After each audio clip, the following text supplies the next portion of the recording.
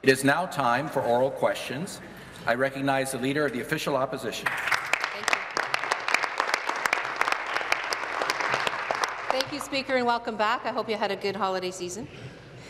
My question is to the Premier. For generations, Canadians have embraced the idea that our healthcare system should be there for patients, not for profit. We know the Liberals left our healthcare system in a mess, but as the Ford government moves forward, patients want to know, does the Premier agree with the principle that our healthcare system should be there for patients and not for profit? Premier. For you, Mr. Speaker, it's great to be back in the legislature here and take questions from the opposition. I can tell you, we got elected on fixing the healthcare system, taking care of the broken system, as we call hallway healthcare. We inherited a system that was on life support. We inherited a system that over 1,100 people were in the hallways of healthcare facilities across this province. With our great Minister of Health, we're fixing this problem. We're making the changes. We're making sure that we consult with the frontline healthcare workers, putting teams of doctors together, teams of nurses together, and listening to the frontline healthcare people. They know better than all of us. They do the job day in and day out. But I can tell you, we're going to fix the hallway healthcare system. Response. We're making sure that we're going to have beds open, and no one's going to be in the hallway in the next 4 years. Supplementary. It's worrisome that I didn't get an answer to the question, Speaker. According to documents from the Ministry of Health, the Ford cabinet has already approved a sweeping plan to create a mega-bureaucracy, kill off healthcare agencies, and open the door to unprecedented levels of for-profit healthcare. When the Minister of Health was asked about this, she said she hadn't even seen the documents, even though some had her signature on them. Now CTV News has obtained documents saying the new agency will be created this week. Can the Premier admit what his minister wouldn't, that this plan has been approved and will soon be impacting the care that people rely on? Premier, Minister of Health and Long-Term Care. Well, I can tell the opposition leader that the people of Ontario elected us to strengthen and further develop our public healthcare system. And that is exactly what we're going to do. We know that we have a system that is not functioning properly. We have 30,000 people waiting for a long-term care bed. We have 1,200 people every day in hospitals across Ontario being treated in hallways and storage rooms, which is not where they want to be and not where the healthcare professionals who are caring for them want to be taking care of them. We also have thousands of people who are waiting for mental health and addictions treatments.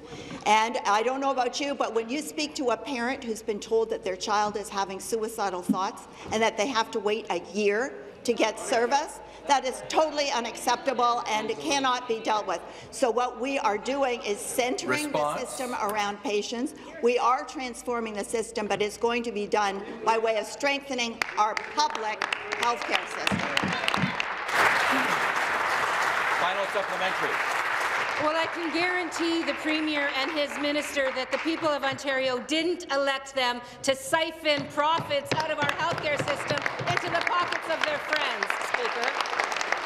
The Premier is making his friend, in fact, and former PC Party President Ruben Devlin, paying him to devise a plan for healthcare, and he's diverting $350,000 a year out of frontline care to ensure that Devlin's handsomely compensated for this work. Can the Premier explain why we're all paying Mr. Devlin to consult on a plan when he and his cabinet have already approved all of the details? Minister. Well, I'm not sure if the Leader of the Official Opposition heard what I just said. I said that we are going to strengthen our publicly funded system of health care, and so people will pay for their health care services using their OHIP card, as they always have done, and that no one is going to be able to skip ahead of anyone else in line because they have more money. That is not good quality patient-centered care. What we are working on is a system where people are going to have care that's coordinated so that when they leave hospital to go to home or long-term care, they have that warm handoff so that they know where they're going and that they're going to receive services and that they're going to receive those services in a timely manner. We don't have that across Ontario right now. That's what the people of Ontario have told us they want, and that is what we're going to deliver for them. Next question, Leader of the Official Opposition. My next question is also for the Premier, Speaker, and I do want to reiterate the fact that neither the Premier nor the Minister have said that they will not go to a for-profit delivery of health care in our province, which is the question that I've asked, and I'm going to ask it again. According to the Health Ministry documents obtained by CTV News, the deal is already done, but the government's challenge now is political spin and selling it to the public. The documents indicate that the board is scheduled to be appointed as soon as tomorrow, Speaker, and that the hunt for the mega CEO is already underway. Can the Premier tell us which of his friends will be getting these prize positions? Premier. Well, again, through you, Mr. Speaker, I've never met a group that spins more items than my official opposition. They come up there, they're disingenuous with the people. They were ask the Premier to withdraw. Oh. Your answer, please. Well, that's just the beginning, my friend. So, you know, I have to remind the public. Mongering. I have to remind the public that the opposition was part of destroying the healthcare system. Exactly. They voted with the previous government 98% of the time to destroy the healthcare system. We're putting money back into the system. We're getting rid of 1,200 beds in the hallways. Yep. We're making sure we're consulting with the frontline docs and the frontline nurses. We're making sure we're going to fix the healthcare system. We've had announcements all over the province putting money into the infrastructure. Thank you. Thank you. Supplementary. Well, in his classic sticks and stones response, Speaker, I'm not buying any of it. The memo was obtained by CTV, Speaker, and it warns very clearly that stakeholders, which presumably means frontline health professionals like nurses, and I quote, will target negative impact on healthcare delivery in their messaging. That's what this memo says. Can the Premier tell us what negative impacts patients can expect, Speaker? Premier. Minister of Health. Minister of Health and Long-Term Care. Mr. Speaker, I think there's a few things that the Leader of the Opposition doesn't quite understand. One is that there were a number of documents that were obtained inappropriately that were internal civil service documents, some of which I had never seen. And it is their job to come forward with ideas Opposition side, come to order. to transformation, and that happens in every ministry. There's nothing unusual about that. But the other issue that I don't think she is aware of is the fact that there already is a large degree of private delivery of health care in our system. Doctors, labs, dialysis units, the list goes on, but people pay for those services with their OHIP card, and that is what is going to continue. What we are focusing our transformation on is public delivery, on connecting people with services, letting them receive those services in a timely manner. Right now there is a huge disconnect, and I'm sure you've all heard that from your constituents as well. Thank you. Final supplementary. Well, Speaker, what this minister and her premier don't seem to understand is that families expect a healthcare system that works for them, not for well-connected for-profit providers. Instead of listening to families about the challenges in healthcare, the Ford government's cooked up a scheme behind closed doors that's going to make things even worse for patients. And they've been denying that they were doing it the whole time. Will the Premier come clean with Ontarians about his healthcare scheme? Minister. What I would like to tell the people of Ontario is that we've been working very hard at transforming the system into one that is modern, convenient for them, centred around them, and is connected for them, because very often people feel when they are discharged from hospital that they're discharged from their healthcare system. It should not be that way. They should be connected with home care immediately, or they should be transferred to long-term care. None of those things are happening right now. We are looking at what the patient needs, what every patient across Ontario needs. That is the focus of our work, and that is what we're going to continue to focus on. What do people need in Ontario to have an excellent health care experience? Stop the clock.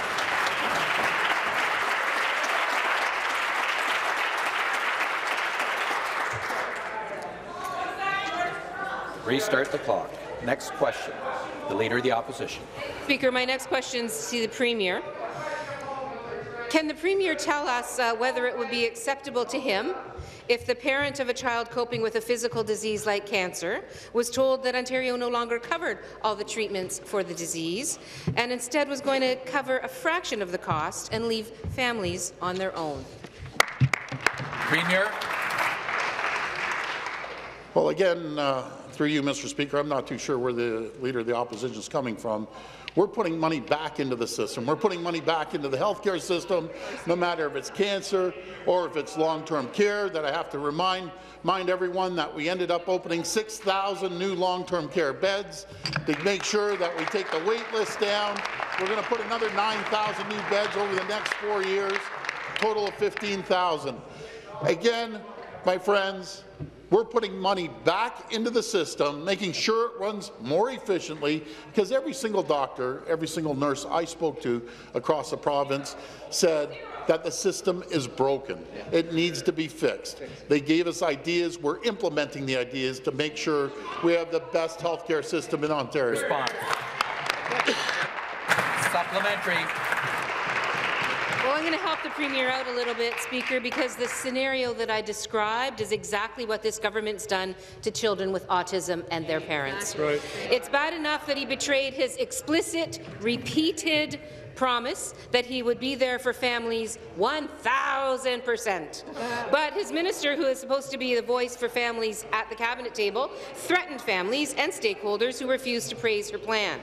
If she will not resign, the Premier should show some leadership and remove her from that role, Speaker. Will he do that, or will he continue to defend their betrayal of parents and children? Minister of Social Services. Please take their seats. Questions can refer to the Minister of Children, Community and Social Services. Member opposite for her question, but it is inaccurate, Speaker. Let me be perfectly clear. As somebody who has been a champion for people with autism across this province for the past 15 years, who started the South Nepean Autism Centre, who's worked with the Minister of Health in this policy field for the past 5 mandates, I got to tell you, when I assumed this position, I saw a bankrupt Ontario autism program where 23,000 children, or 3 out of 4 children in the province of Ontario, were denied service and support from their government. That was immoral, it was unconscionable, and the best thing for us to do is to double our investment into diagnostic hubs and empower Opposition come to order. with funding so that they can get the services that they require. Speaker, I will be unapologetic in making sure that 100% of the children that require support from their government when they have autism receive it. Thank you. Stop the clock.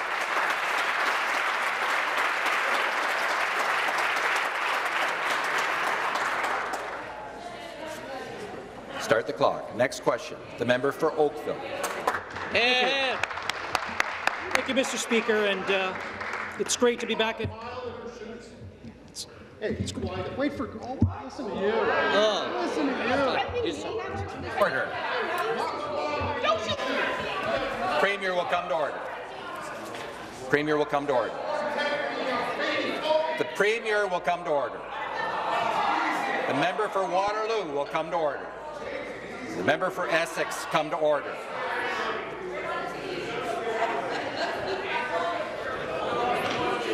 Clock's ticking. Come to order. Premier will come to order. The member for Waterloo will come to order. The member for Essex will come to order. The member for Oakville will place his question. Okay, thank you, Mr. Speaker. And my question is for the Minister of Economic Development, Job Creation and Trade. Last week, our government, for the people, released Driving Prosperity, the future of Ontario's automotive sector. Our government was elected on a promise to protect and bring good jobs to Ontario. A big part of that is ensuring success of the auto sector. Auto sector jobs help families put food on the table, put their kids through college and university, and invest in their futures. They are the economic lifeblood of so many communities across our province, including my own in Oakville with the Oakville Ford Assembly Plan. Can the minister inform the House how this plan will build on our government's commitment to the auto sector and create and protect good jobs in our communities in Ontario? Minister of Economic Development, Job Creation and Trade. Well, thanks very much, Speaker, and I'd like to thank the member from Oakville, home to Ford Canada, for the question today. Obviously, a very, very important investor in our province's auto sector. Let me set the stage for you, Speaker. When we became the government in June of last year, we had lost 300-plus manufacturing jobs, including some in the auto sector, Mr. Speaker, and it was time for us to turn that around so that there would be some stability for our very important OEM sector, our manufacturing auto sector, and we have done that very quickly. We brought in the Making Ontario Open for Business Act, Mr. Speaker, reducing red tape that was so harmful, legislation that was brought in by the previous Liberal government that was driving jobs out of Ontario, that was driving investment out of Ontario. We quickly moved to our Restoring Ontario's Competitiveness Act, Mr. Speaker, which again makes it more stable for businesses to invest in Ontario. Now we brought forward our Driving Prosperity Plan, investing in Ontario's auto sector, which is... Thank you. Supplementary. Through you, Mr. Speaker, thank you to the Minister for the answer. Great. Over 100,000 people go to work in our auto sector every day at OEMs and downstream parts suppliers. Building cars and parts that go into has driven so much of our province's prosperity over the last 100 years.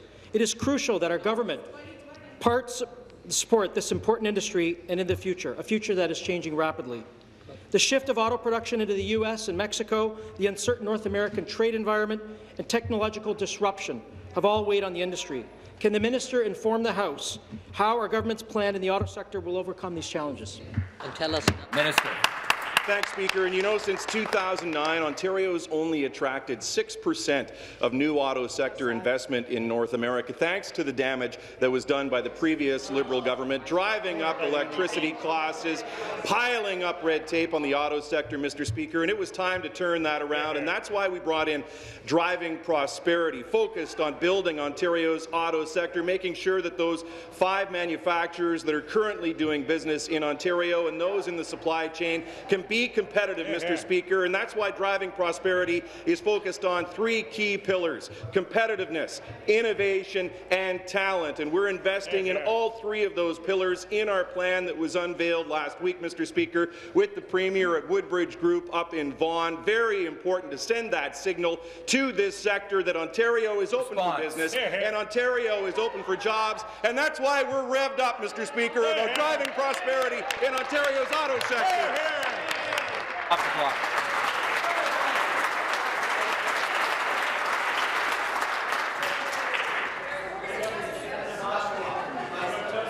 Order. Start the clock. Next question, the member for Hamilton Mountain. Thank you, Speaker. My question is to the Minister of Children, Community and Social Services. Since the minister's disastrous autism program announcement, families have taken to the street in protest. They're angry that services are being ripped away from their children. And now the media has reported that the minister and her staff forced endorsements and bullied their opposition into silence. Parents, advocates and service providers are all calling for the same thing: the minister's resignation.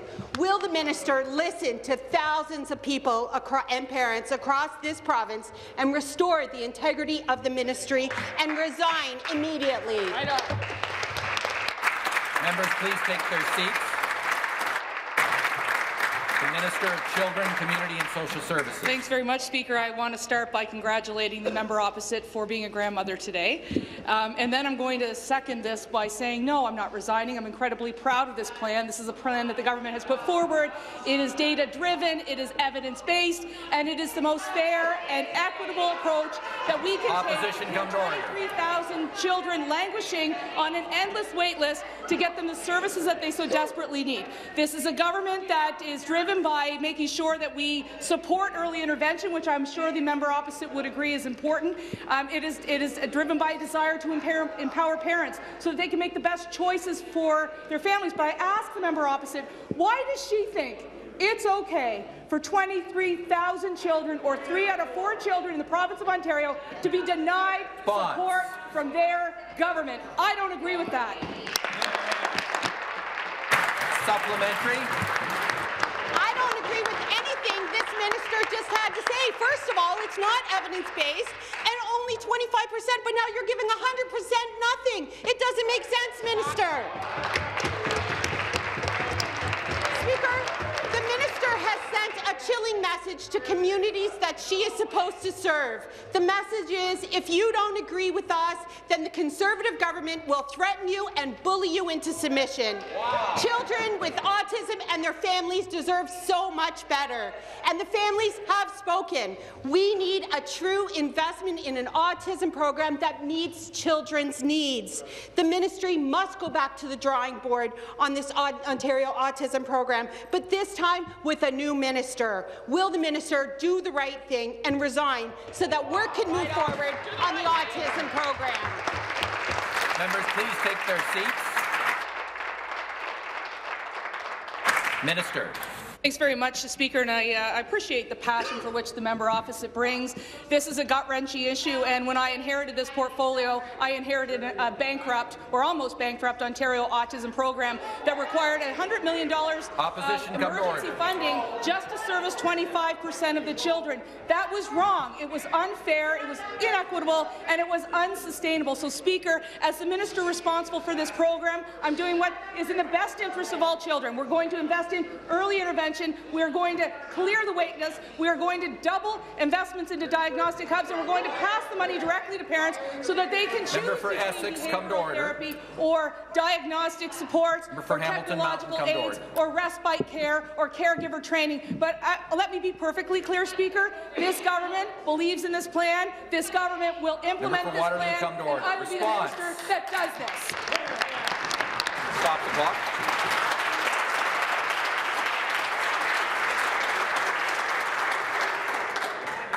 And restart the clock. Next question.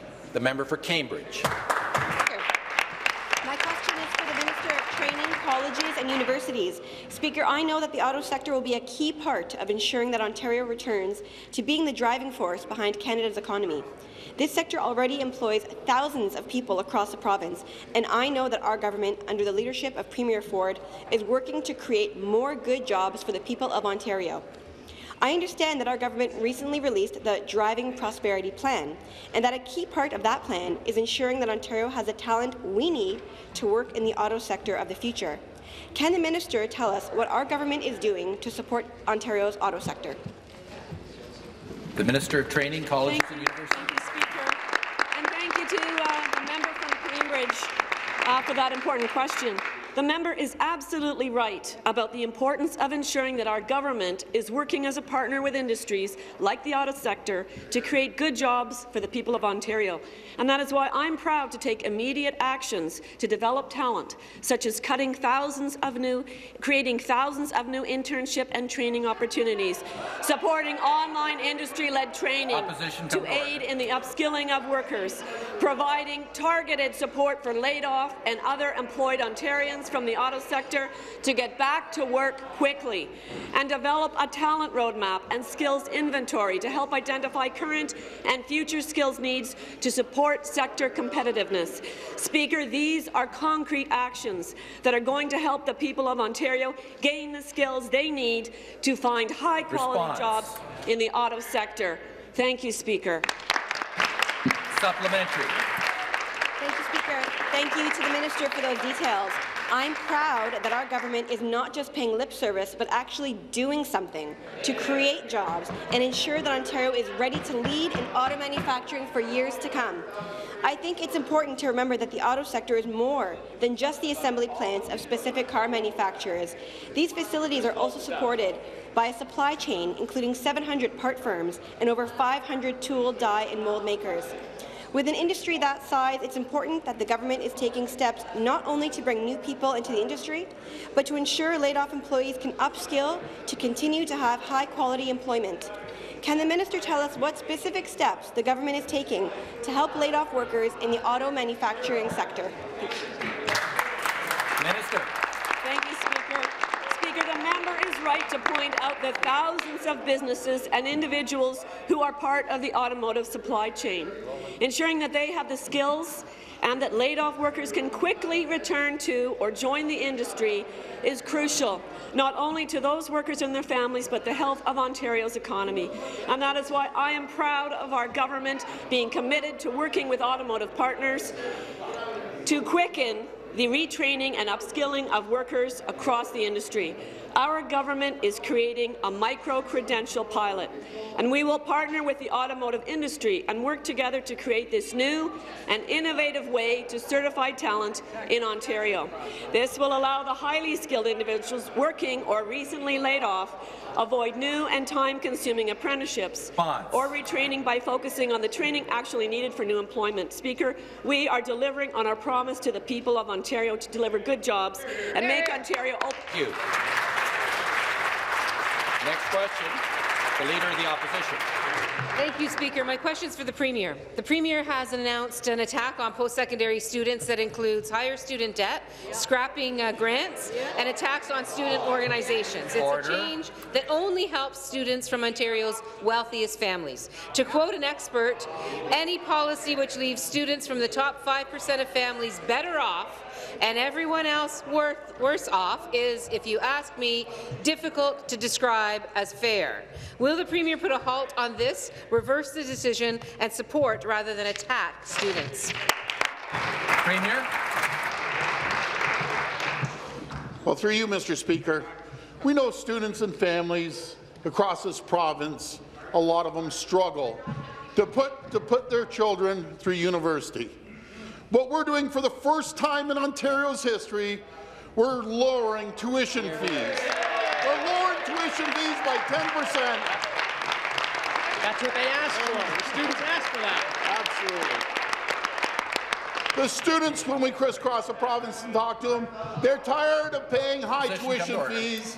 And the opposition for years down here argued about lowering tuition fees. So we should be on the same page. Not only that, we gave the students an option. Do you believe this? An actual option to opt out on fees over $1,000 in some cases, fees to go to student fees that they don't even want to be part of, a lot of them. So they're going to have that option. To give you an example, a student at Carleton University can save over... Thank you. Thank you. Thank you. Premier will take a seat. Stop the clock. Stop the clock. Stop the clock.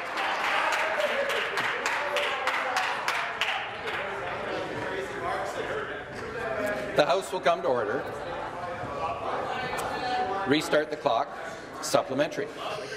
Thank you, Speaker. You know, it's really true. Those top-earning families are going to be able to pay up front with their tuition fees, and so they're going to benefit from that 10%. Every other student, though, is going to have to take out more student loans because they're getting rid of the grants, Speaker. That's what's happening. So families are going to be worse off, Speaker. They're going to be worse off. The parents and students, in fact, are going to be outside today, and in colleges and universities across the province aren't... Clock. I apologize to the member who had the floor. Government side must come to order. I can't hear the Leader of the Opposition. Restart the clock. Member can conclude her question. On the lawns today, and young people in colleges and universities across the province are not crazy Marxist, Speaker. They're trying to make ends meet while they're getting the education that they need. Student organizations provide valuable support for students, from providing health... Stop the clock.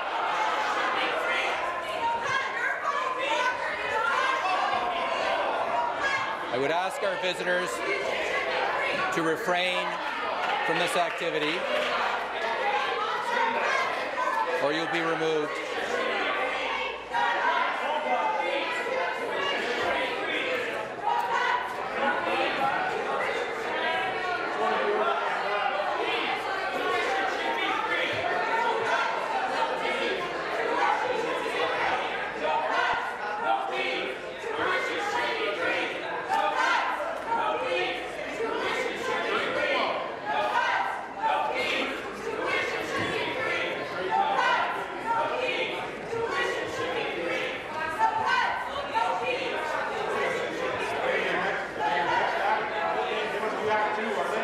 Order.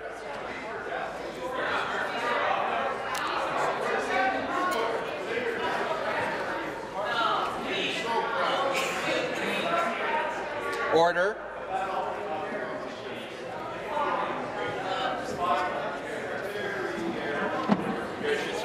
Order. We'll restart the clock and allow the member to conclude her question. Look, Speaker, it's true that student organizations do a lot of good work and provide a lot of valuable supports for students, providing health care plans and all kinds of other support programs for kids that are in crisis on campus. Some former student union leaders, in fact, are sitting in the PC benches right now. Will the Premier call off his attack on the democratically elected student organizations and support the important work that they do? Premier? Through you, Mr. Speaker, here's an example of indoctrination, what we just saw up there. This is part of the opposition benches. That's how they train our kids, with a filthy mouth. They should have their mouths washed out with soap. That's what they should have, because that's embarrassing. Embarrassing. I just want to remind the Leader of the Opposition that actually the grants have gone up under our administration from 76% up to 82%. Exactly. So they're going to get 82% grant for anyone earning under $50,000. The actual people that need it are going to be able to go to school and get a grant of 82%. That's what people are looking for. Get your facts right in. Stop the clock.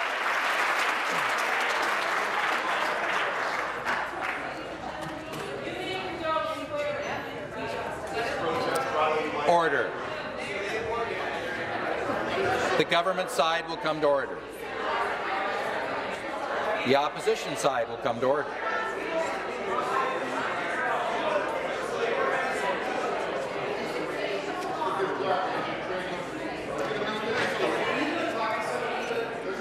The Premier will come to order.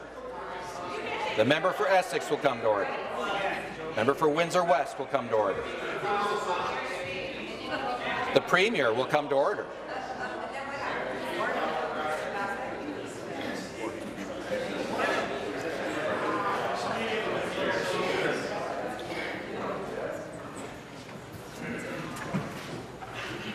Start the clock. Next question, the member for Ottawa South. Much, Mr. Speaker. My question is for the Minister of Children and Youth Services. Speaker, through you to the Minister, families have been calling my office concerned about how the changes to the Ontario Autism Program will affect their child's development. They're concerned, too, about their family's finances. They're genuinely distressed and concerned and anxious. So, Speaker, on the family's behalf, I would ask the Minister to do these two things. First, disclose to the parents the financial details of the plan, especially the income testing, so they can plan and so they know what the future holds for them. Secondly, I would ask the Minister to come back to the table, listen to these families, hear their concerns, and work with them. Speaker, through you to the Minister, can the Minister commit to doing these two things?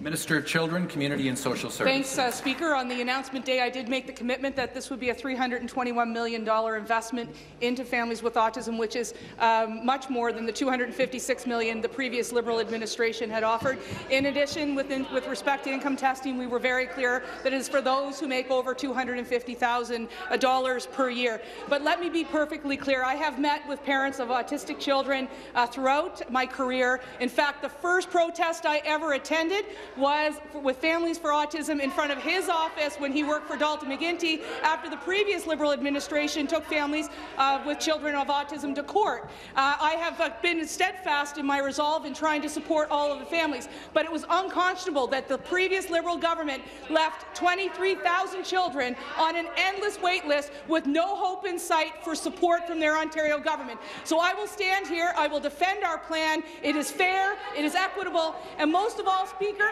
it is sustainable for now and well into the future. Supplementary.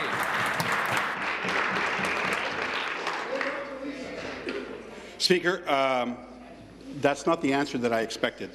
And here's what I know. In 2016, when our plan came up short and 2,200 families were going to fall between the cracks, my colleagues and I listened to those families, and we came back with a plan that required more money. And every one of us can agree here that this is about children and their families. It's not a partisan issue. So what we need to have happen here are two things. To disclose the financial details, it's simple, it's straightforward. They need to know about the income testing. And to sit down with these families, to work with them. I know this is a challenging issue in here. I've been on the other side of it. It's very challenging. But where it's more challenging is in the everyday lives of these families. So we need to walk a mile in these parents' shoes. Can the minister commit to doing these two simple things? Minister. Speaker, I just answered the question. $321 million, which is a lot more than the $256 that they had offered. We are offering to ensure that we clear the wait list of 23,000 children. It was unconscionable to deny 3 out of 4 children in this province, 23,000 children, service from their Ontario government. We're going to make it fair. We're going to make it equitable. We're going to make it sustainable. We are doubling the investment into diagnostic hubs. We are going to empower parents with direct funding. What is wrong, though, Speaker, is when that government, the previous Liberal government, left office, they were morally, ethically, and ideas bankrupt. They left the province almost bankrupt, and on June the 27th, I inherited an Ontario autism program that was bankrupt. Shame on them. Stop the clock.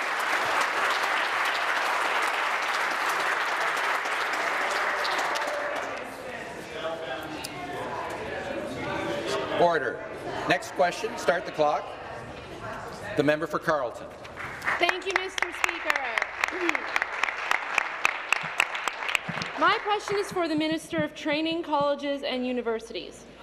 Mr. Speaker, students in my riding of Carleton have consistently said to me that the cost of post-secondary education has skyrocketed under the previous government. And Mr. Speaker, I'm a personal example of that myself.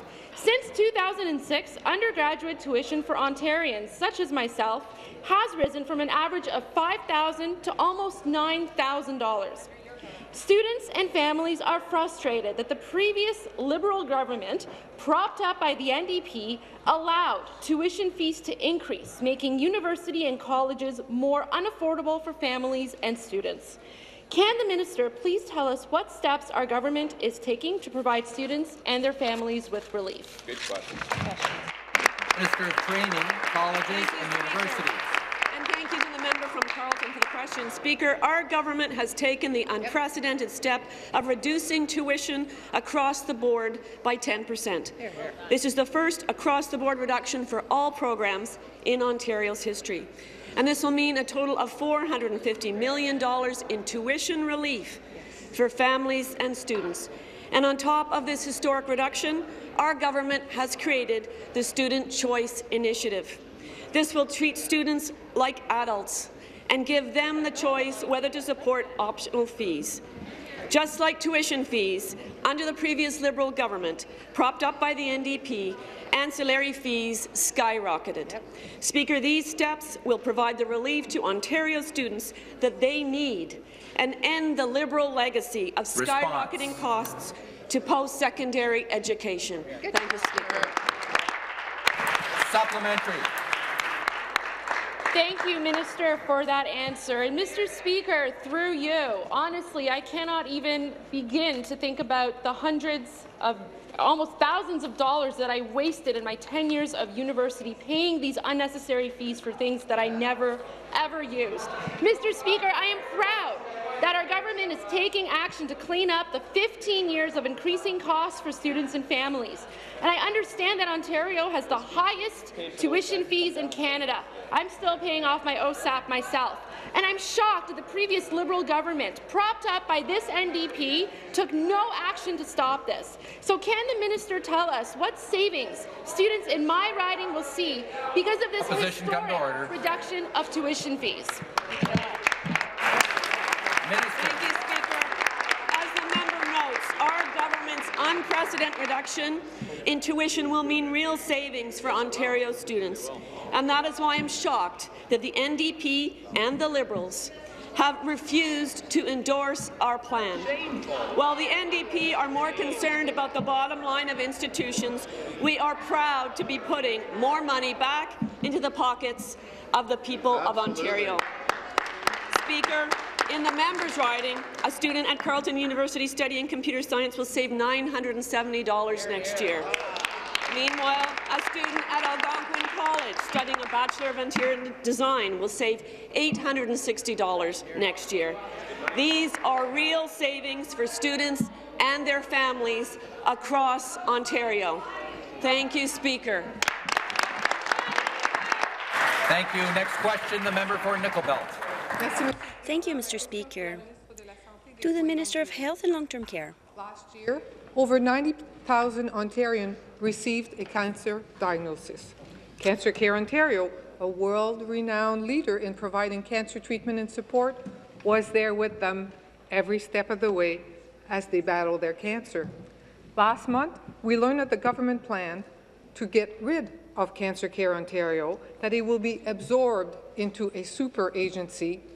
Instead of fixing what's broken in our healthcare system, the Ford government is interfering with what works very well. What is the minister doing to ensure that patient care is not disrupted as our government carves up our healthcare system? Minister of Health and Long-Term Care.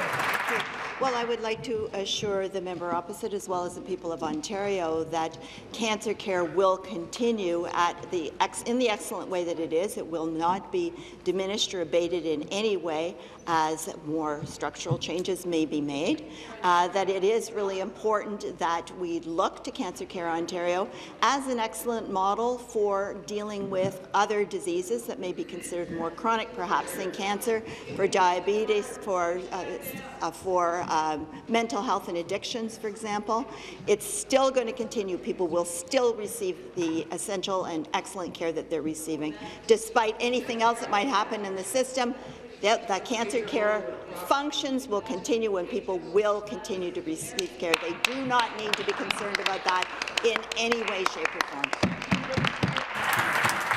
Supplementary.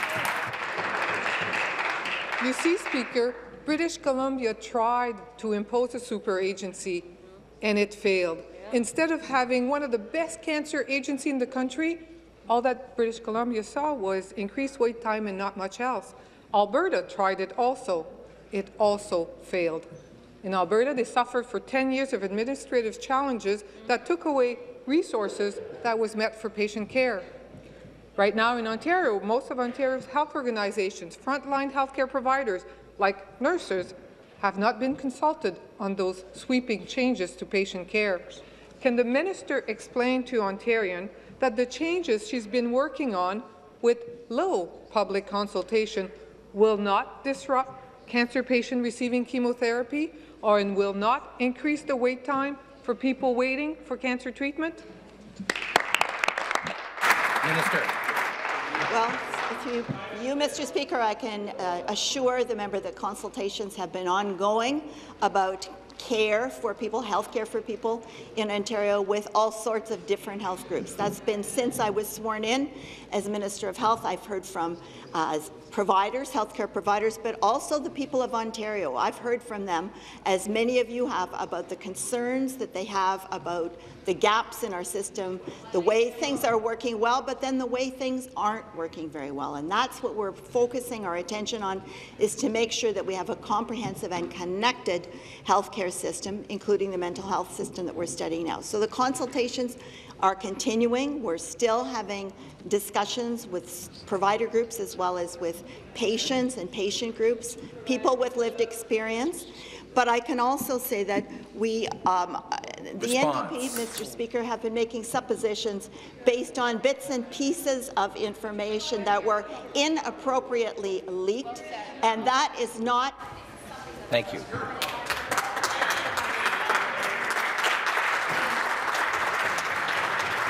Next question, the member for Ottawa-Vanier. Thank you, Mr. Speaker. To the Minister responsible from Aboriginal Affairs. Year of Indigenous Languages, and it's particularly important that we demonstrate and maintain our commitment to Indigenous culture in the spirit of reconciliation. Last weekend, I had the opportunity to meet with some Anishinaabe leaders and elders, and we talked about the future Indigenous languages and culture. And I was concerned that the Indigenous Culture Fund has been cut in half because it was specifically designed to help with the revitalization of Indigenous languages, and it's a small fund. Indeed, Speaker Jesse Wente described the cancellation of this fund as a gross attack on reconciliation.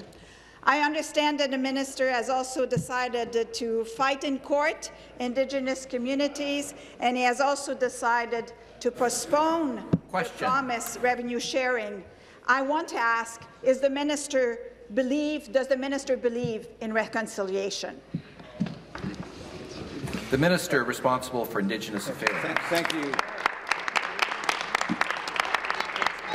Thank you, Mr. Speaker. We certainly are committed to reconciliation, and we're renewing our efforts, Mr. Speaker, by making sure that communities have the tools they need to engage in economic activities which will bring prosperity, strengthen their communities, Mr. Speaker. We know that language, Mr. Speaker, the ability to celebrate their culture is strengthened when people are working, when their social and economic conditions have improved, Mr. Speaker. That's what we're committed to, and that's what we're going to continue to focus on moving forward. Thank you, Mr. Speaker. Supplementary. Thank you, Speaker. Back to the minister. The postponement of revenue sharing is hardly conducive to improving prosperity. I think we have to remember that the Indigenous Culture Fund was created in 2017 specifically as a response and as a need to the Truth and Reconciliation Commission calls to action. Why is this program being cut? And please, Mr. Speaker, to the minister, can he commit today to actually restore the funding and continue to support it? Thank you, Mr. Speaker. Minister. And I can commit to working on economic prosperity for those communities. Something sadly neglected. As somebody under the previous government, as somebody who has spent most of their professional life in some way, shape or form living and working, particularly in isolated and remote First Nation communities in Northern Ontario, nothing was accomplished to dramatically, even remotely, improve the social and economic conditions from that government, Mr. Speaker. We're working on a plan that will see resource revenue sharing for all of our northern communities, municipalities, Mr. Speaker, and Indigenous communities, capturing some of that wealth and keeping it in Northern Ontario. I know that's important for our strong Northern Ontario caucus, Mr. Speaker. We're looking forward to making sure that every community in Northern Ontario has an opportunity for prosperity. Thank you, Mr. Speaker.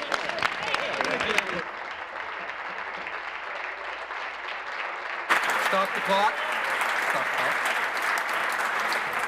Start the clock. The next question, the member for Scarborough, Rouge Park. Thank you, Speaker. My question is for the Minister of Training, Colleges and Universities.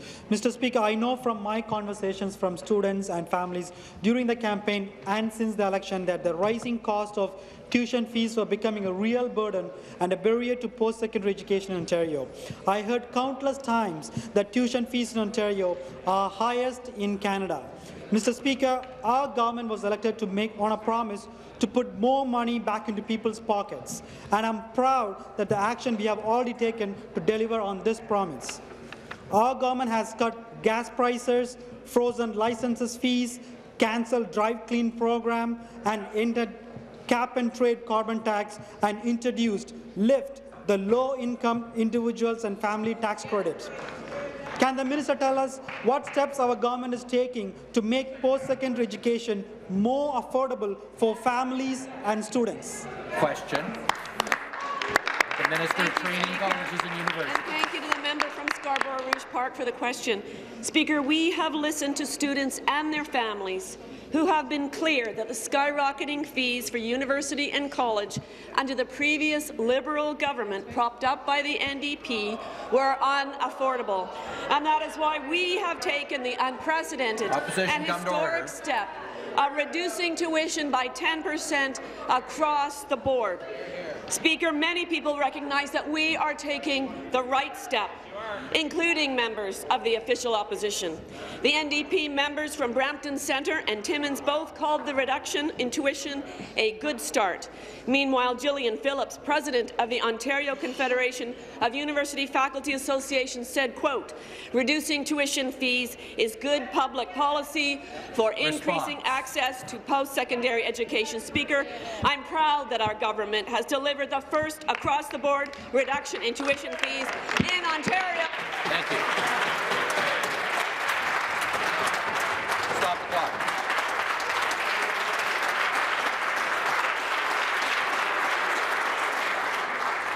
Supplementary. Start. Thank you, Minister, for that answer. Mr. Speaker, I'm proud that our government is putting students first by providing them a real relief on tuition fees. I know that for years, students and families have been saying that they need relief from the increasing tuition fees that were allowed to skyrocket under the previous Liberal government. Mr. Speaker, it seems that the opposition are speaking out of both sides of their mouth. In one breath, they are saying they want the tuition relief from tuition, and the next, they are saying they are more concerned about the bottom line of institutions. Despite the opposition rhetoric, I know the minister has clarified 10% reduction in tuitions will only ask the member.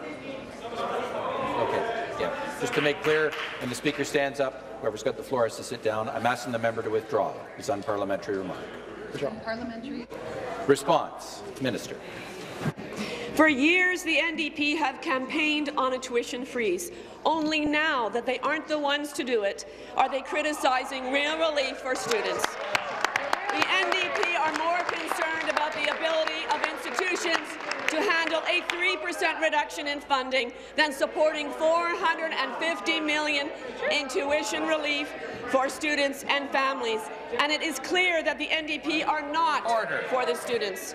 However, Speaker, here are some responses from institutions across Ontario.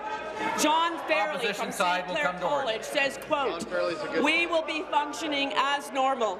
There are no discussions that we will be decreasing services or..." Apologize. I'm going to ask the member for Hamilton East Stony Creek to withdraw his unparliamentary remark.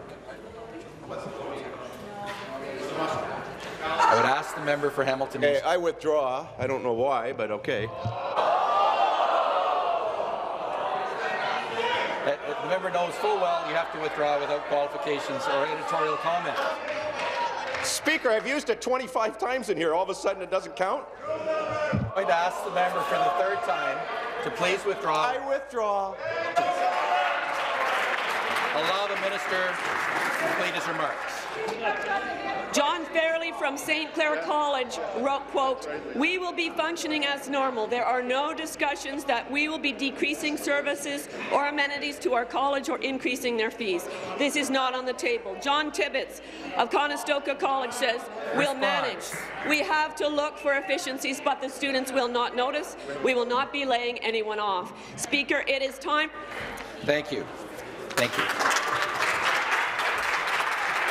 Next question, the member for Beaches, East York. Thank you, Speaker. My question is to the Minister of Children, Community and Social Services. Last Thursday, I met Michelle, whose 5-year-old son, Elliot, is on the wait list for autism services. The family had to cash in their RRSPs and borrow to afford his 9 hours a week of ABA therapy. Before he got the therapy, Elliot was completely nonverbal, but now he is speaking and developing important social skills. The funding that Elliot would get under the government's new autism program will not be close to enough to continue the amount of therapy he needs. Michelle says that most parents would say the wait list is better than the proposed changes. At least there was a light at the end of the tunnel. Why is this government digging in and continuing to move forward with these changes against all the evidence and the advice of parents and service providers? The Minister of Children, Community and Social Services. Thank you, Speaker. I want to say to the member opposite that was a really good question, and let me provide some context for you. 6 months ago, when I inherited this program, it was near bankrupt. 8,400 children were receiving service in the province of Ontario, while 23,000 were on a wait list. The data we have means Elliot would probably age out of the program before he would be off the wait list. We had to make a decision. I went to Treasury Board twice, securing over $102 million so that we could keep the program the Liberals left me intact for 5 months. We then invested an additional amount of money from the previous government, $256 million. Now we're at $321 million. Here's what we're doing with the money. We're going to double our investment in diagnosis hubs so that we can support families quicker, and then we are going to clear the wait list in 18 months so Elliot will finally, for the first time in his life, receive support from the province of Ontario. Stop the clock. Members will please take their seats. Start the clock. Supplementary. I would suggest the pie needs to be bigger so that each child can get what they need. I also met with Kristen, whose 5-year-old son Ryan has severe autism. The family currently spends $1,000 a week on the 4 hours daily of therapy that Ryan needs. Their family had already burned through their line of credit before they received funding. The therapy's been critical. It has taught Ryan basic life skills, and he's now able to communicate using a program on an iPad, which has been a huge step for him to be able to concretely express himself. They have a contract until June, after which everything, including Ryan's development, will go on pause. The amount of therapy he will receive under the new regime is effectively useless. Why is this government moving ahead with a one-size-fits-all approach to autism funding that will only make life worse for children with autism and for their families? Thank you. Minister. Speaker, I feel like there's a fundamental misunderstanding of this plan by the New Democrats and the Liberals, and I fear that that's going to create false hope for families that are out there in suggesting that that there was light at the end of the tunnel on the diagnostic and service list. That's not true, Speaker. What we inherited was heartbreaking. I've met children like Elliot, and I've met children like Ryan. And one thing that our plan will do is allow Ryan's family to invest in technological aids when we provide them with direct funding, so we're empowering them. I don't think the member opposite knows that. I think it's extremely unhelpful for the opposition to try and whip up parents without the facts. And the facts are this. Opposition come to order. 4 children in Ontario receiving support from the Ontario government. I could not, in good conscience, allow that to continue to happen. We need to support all children with autism in the province of Ontario, and that's what this government... Thank you. Stop the clock. Stop the clock.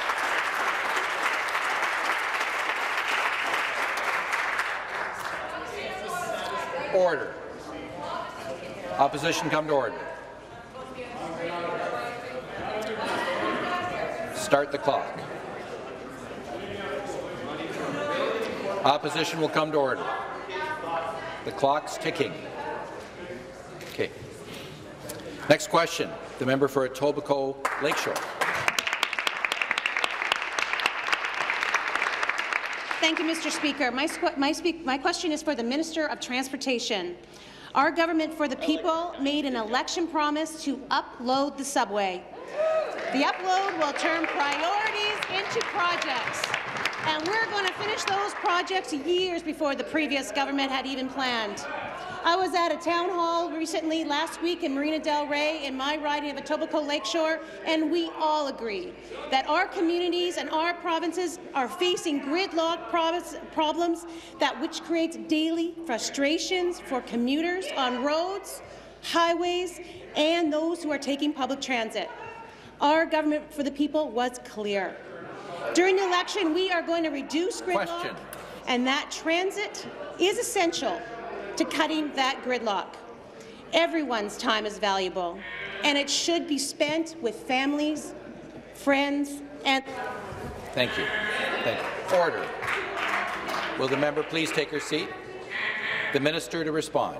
Minister of Transportation.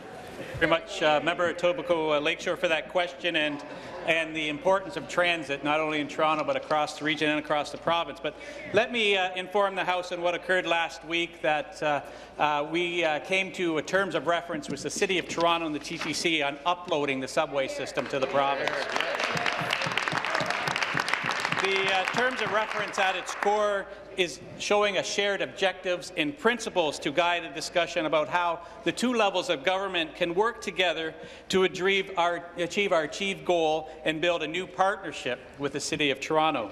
The province is acting now because past governments chose not to take the necessary steps and bold action that was required. Maintenance and investment on the subway system has been put off for far too long, and people in Toronto and the region as a whole have been waiting far too long for subway expansion. We are looking forward to working with the City of Toronto. I'm going to share more in my supplementary question. Supplementary. Thank you, Mr. Speaker. Through the member, I am pleased to hear that our government for the people reached an agreement with the City of Toronto on the joint terms of reference, which will start the uploading process. I know our government will work with the people and Ontarians and the people of Toronto to make transit better for everyone in the GTHA and across this province. As we all know, the new subway construction has been stuck in red tape for years. It is time to take action and speed things up. It is time to get people moving. We are improving how transit is built by building a world-class transit system that everybody in Ontario can be proud of. Can the Minister of Transportation share more about the joint terms of reference and what it means for the upload to the subway? Minister. Thanks again, the member of Etobicoke Lakeshore, for that question. You're doing a wonderful time advocating for your constituents. Thanks again for that question. And I'm going to be more than pleased to talk more about the terms of reference and what that means for commuters, the City of Toronto and the TTC. We have committed to a deliberate, fact-based conversation with the City on our upload plan. These terms of reference will guide our next steps and steer the consultation process with the City and the TTC on uploading the subway infrastructure from the City of Toronto, including the building and maintenance of new and existing subway lines. With a new partnership, our government can cut through the red tape and start new projects and finish construction faster. We are committed to getting the people of Ontario moving, and we're doing just that by starting with the upload of the subway and delivering on projects right on schedule, Mr. Speaker. Response. I'm proud to be part of this government that's going to get Ontario moving and open it up for business. Stop the clock.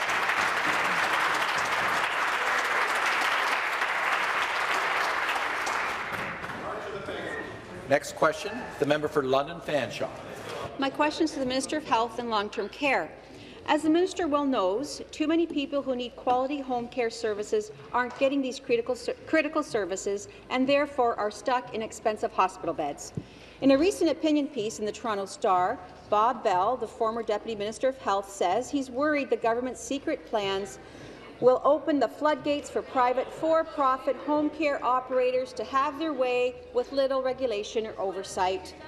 Can the minister tell us what role private for-profit players will play in the new health scheme, or is she still pretending not to know about the plans Cabinet has approved?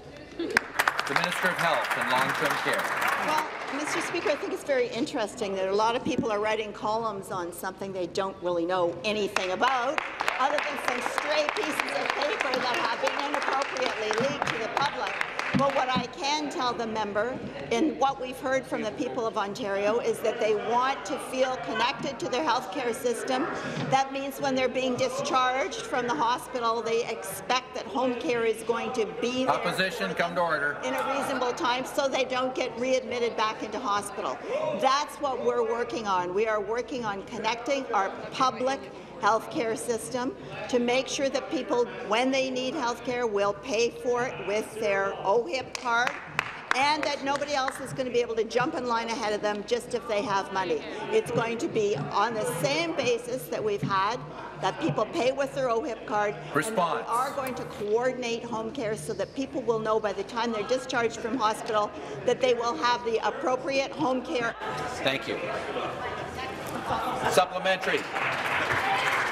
Speaker, personal support workers are the backbone of home care, but this work is increasingly precarious with short shifts, low wages, especially from private for-profit operators. They don't have a voice at the table. But of the 11 members of the Premier's Council to improve health care and eliminate hallway medicine, 2 are CEOs of for-profit home care companies, and the third council is a former home care company board chair. Dr. Bell warns the private companies that provide Ontario home care are going to be supervised more loosely, presumably by bureaucratic Queen's Park super agency. What is the minister's plan to ensure that home care dollars go to the patients who need them and help at home, and not the companies seeking profit off our health care system? Minister.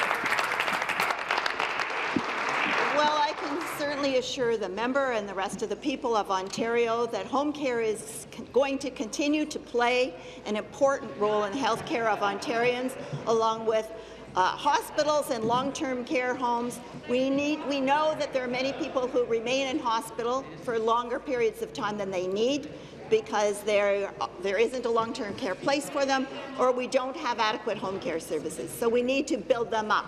We need to make sure that when people come home, more and more people are able to come home with more complex medical conditions, because that's where they want to be. And we want people to go where they feel most comfortable. That is going to require an increase in home care services. And we need to connect home care services with the hospitals, so when they're discharged, people who are providing the home care will be able to connect with the people in the hospital to make sure that it is a seamless transition. We are not getting that now, and that's what our goal is. Thank you. That concludes the time we have for question period today. Point of order. Point of order. Speaker, I would like to welcome 2 students from Queen's University who are here in the members' gallery today, Samantha Hartman and Hamid Mohammed, if we could welcome them. We'll deal with the points of order afterwards. I have to inform the House that earlier this morning, a motion for closure on the motion for second reading of Bill 48, an act to amend various acts in relation to education and childcare, was moved by Mr. Harris. The closure motion carried on a voice vote. The House then went on to deal with another item of business and then recessed before question period. This resulted in the motion for second reading of Bill 48 not having been dealt with. When a motion for closure is carried, the main motion needs to be disposed of forthwith. It having not been done so at that time, I am therefore going to rectify this situation by putting the question now, this being the first available opportunity to do so.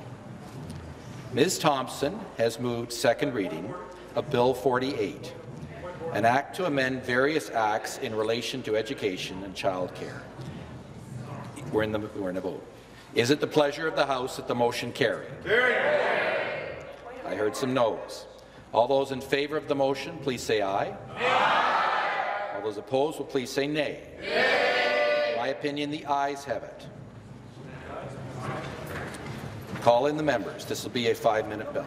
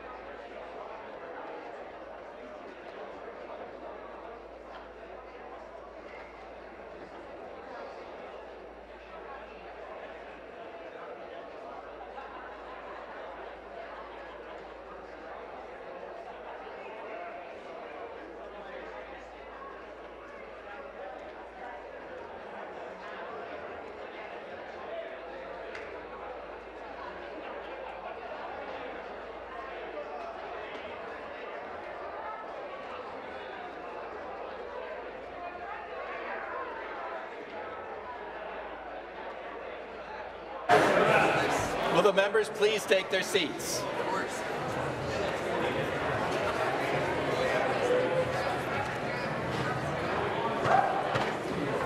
Will the members please take their seats?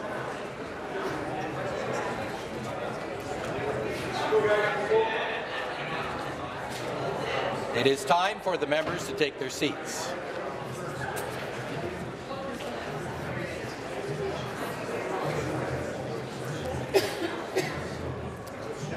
Ms. Thompson has moved. Second reading of Bill 48, an act to amend various acts in relation to education and childcare. All those opposed to the motion, all those in favour of the motion, will please rise one at a time and be recorded by the clerk.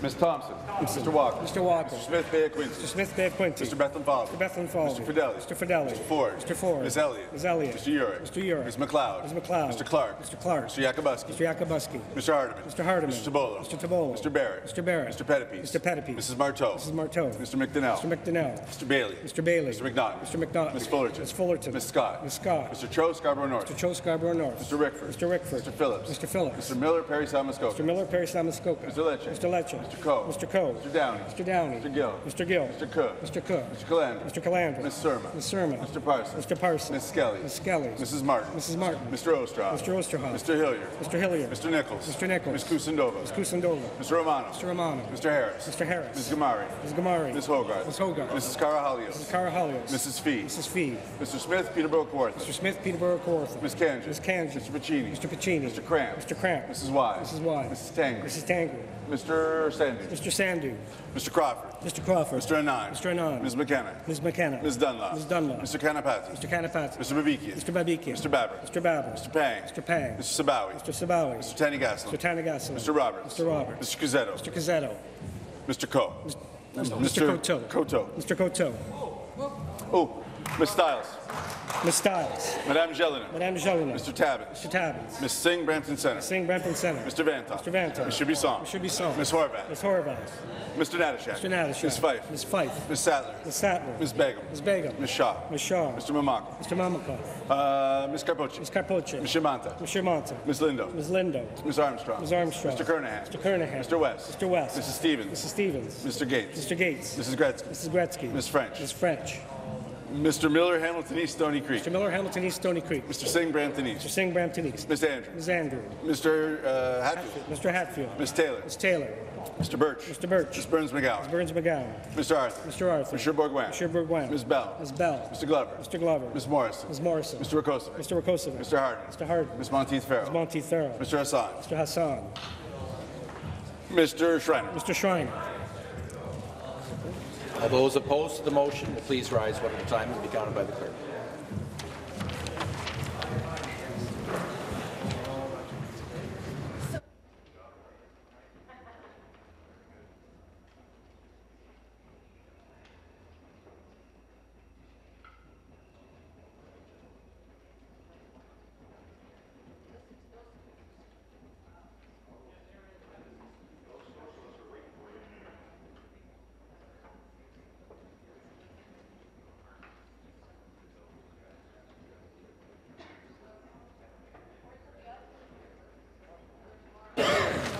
The ayes are 105, the nays are 0. The ayes being 105 and the nays being 0, I declare the motion carried. Shall the bill be ordered for third reading?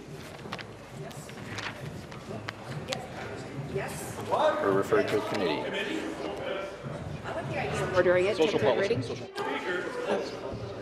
Shall the bill be ordered for third reading? Minister of Education, is the bill going to committee or not? It can go to committee if need be, and social policy. Social policy. So ordered. So ordered.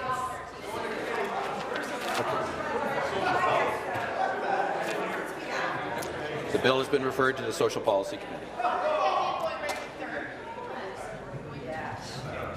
Okay. Okay. This House stands in recess. Okay. I'm going to say once again to the House, the Speaker cannot read your mind. If you have a point of order and you'd like to present it to the House, please stand up and audibly yell out point of order, and I'll be able to hear you and hopefully be able to recognize you. Point of order? The member West. Thank you, Speaker. I'd like to welcome 2 students from the Fanshawe College Law Clerk Program in London. Sarah Richardson and Mary Metcalf are here this morning, along with Mercedes Mitchell from the Toronto Film School. Welcome.